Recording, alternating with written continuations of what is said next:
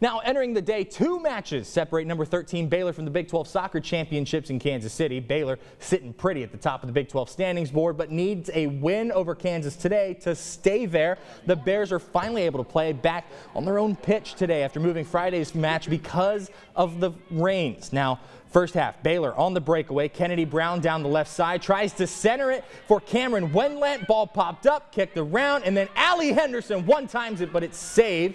So later in the half, Julie James now, she's going to push it up the field. It's a little bit high on the shot here as Wendlandt goes, 2 touches it and going for goal there. So we go to the 33rd minute now. Second straight corner kick for Kansas. Elise Reyna, Grace Hagan off the head into the back of the net. That's first blood. It's 1-0 at the half. Baylor scores 3 unanswered in the second half to win this match 3-1. They'll close the regular season Thursday against Oklahoma. That one is up in Waco.